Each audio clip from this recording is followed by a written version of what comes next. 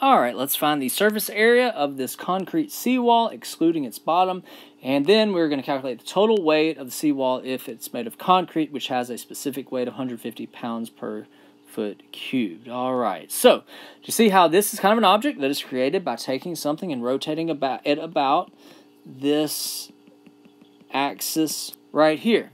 All right, I think this is a perfect candidate for using theorem of Pappus and Guldinus to find the surface area and volume. Let's start with the surface area. How did we create this surface area?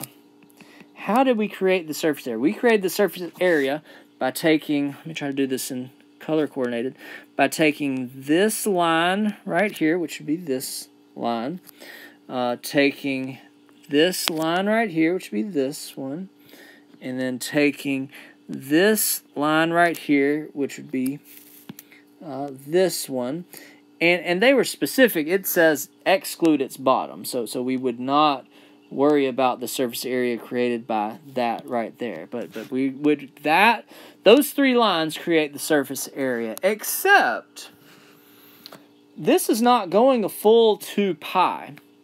So it doesn't come back onto itself. So when something doesn't go a full 2 pi, then its ends are exposed. This end right here is exposed, and we don't calculate that using the theorem of Pappus and Guldinus, right? We take this pink line, and it creates this surface area, right? We take this blue line, and we take this blue line, and we rotate it, which gives us that surface area. Then we take this green line, rotate it, and we can't see that. That's kind of the back surface area that's touching the water. But we have not calculated this black surface area right here, or the one at the back. We're going to do that at the ends. At the end. These are the end caps. So anyway, don't forget, calculate the surface area of the end caps when you've got something that doesn't go a full 2 pi. You know, if it goes a full 2 pi, it comes back on itself and the ends are not exposed to the outside surface area. But if it doesn't, then don't forget those end caps. We're going to do that later. We're not going to do the end caps by theorem of Pappus and Guldinus. We're just going to do them by, what we would do in high school, middle school, finding the area of that shape right there. Okay, but first let's do the surface area is summation of theta r L's. So this pink one would be, all right, so first of all, it's not 2 pi. It is 50 degrees. What is that in radians? What is that in radians? 50 degrees. I like to do, most people do pi divided by 180. I do 2 pi divided by 360 just because it reminds me this is a unit conversion. This is not a unit conversion. It's almost like a unit conversion. It's a conversion. 2 pi radians is equal to 360 degrees. So that's how I convert degrees to radians. My degrees cancel out. It's almost like a unit conversion. And I'm left with radians. This would be 0.873 radians. All right, 0.87. So that's going to be the theta for all three of those lines. Right? We rotate everything 0.873 radians. And this equation has to be in radians for it to work out. 0.873 radians. Now, if you're smarter than I am, you could just kind of factor that out and multiply it once.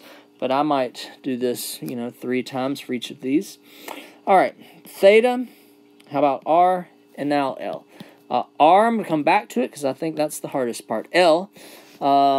Okay, let me see here. I've got to really look right here. This length of this line would be the hypotenuse of this.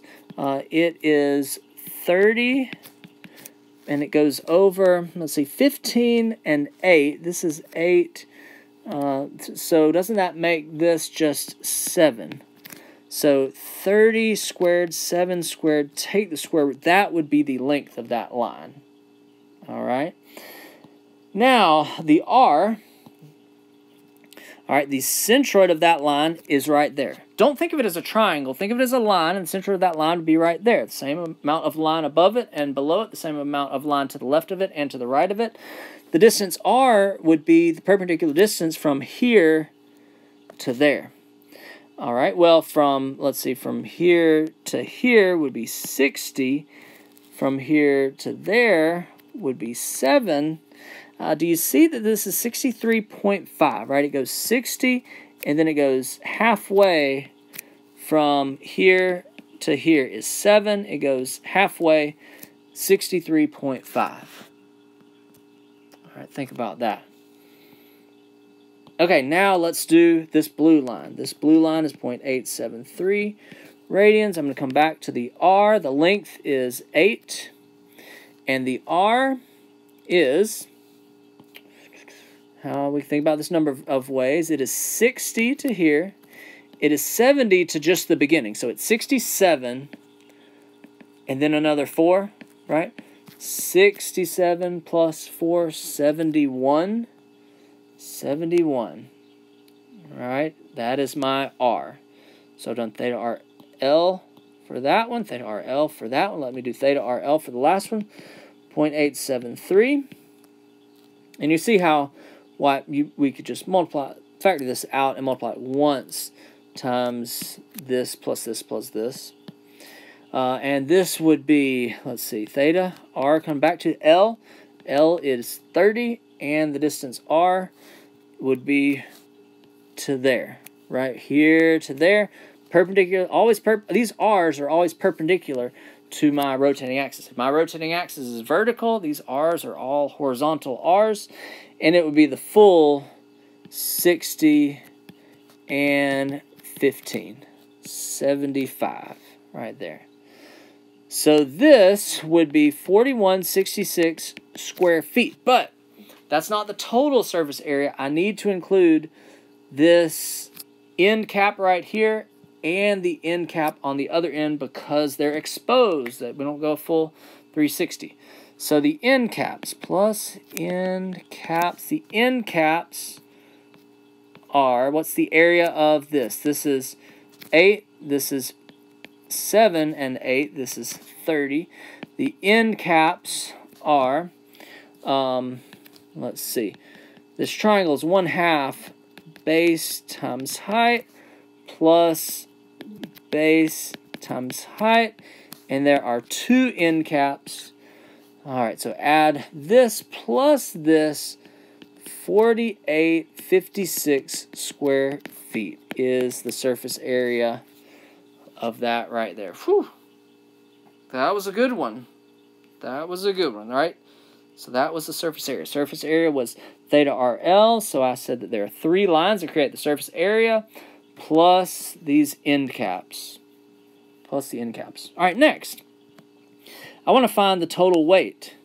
Now, theorem of Pappus and Guldinus doesn't give me the total weight. It could give me the volume, right? And don't you think that once I have the volume, then I could take that with this piece of info that's 150 pounds per foot cubed to find the total weight. So let's find the volume. I'm not going to reuse that figure. I'm not going to reuse those R's. Let me redo it completely. What creates the volume? It's not lines that create the volume. It is areas that create volumes. So I would say this volume is created by taking this green triangle and this blue rectangle and rotating those. So whereas I had 3 lines that created the surface area, this is a completely separate problem. I've got 2 areas that create the volume, and the volume is going to be summation of theta RAs. So this is going to be still 0.873. All right, and let me look at the, so let me factor that out, right? This is theta times summation of RA. So this is what I was talking about, how you only have to multiply this 0.873 once if you're smart about this. Let me do the RA of the green and then the RA of the blue. So the RA of the green, the R, I'm going to come back to, the area is 1/2 base times height. All right, this is 7, 30, and 8. And the R is, well, where's the centroid? The centroid is right there. This is 60 just to get it to here. And then break this up into 7/3.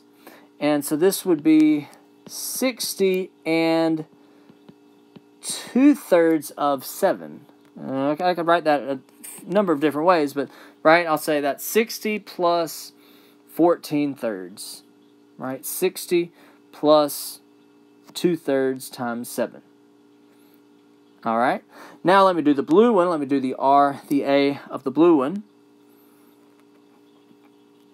I'll come back to R. The A is 8 by 30. All right, this is rectangle, base times height. And the R, well, where's the centroid? Don't overthink. A rectangle is just right there.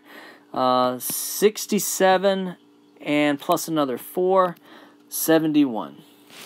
All right, 67 plus another 4 is 71.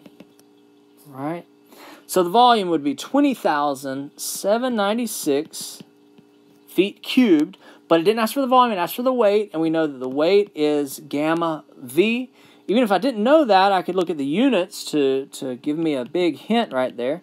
150 pounds per foot cubed, and we have 20,000 of those, 20,796 of those cubic feet, and this would be very large, 3.12 times 10 to the 6 pounds would be the weight right there. So let's take a step back and look at what we did for this problem and all these problems. If we see an object that's created by taking something and rotating it about some axis, we can use the theorem of Pappus and Guldinus, and surface area is theta RL, and sum up, break this up into each distinct separate L's that create the surface, right? This pink line, this blue line, this green line to create the surface area. And so do the theta RL for each of those. But if it's not a full 360, don't forget about the end caps. Those are surfaces, right? Those are surface areas that are open to the atmosphere or open, you know, to the outside that we need to calculate. So that was the surface area of those 3 lines plus the 2 end caps would be the total surface area. And then if we want to find the weight, we probably need to find the volume first and then calculate weight is gamma times V to find the total weight. All right? All right, good job.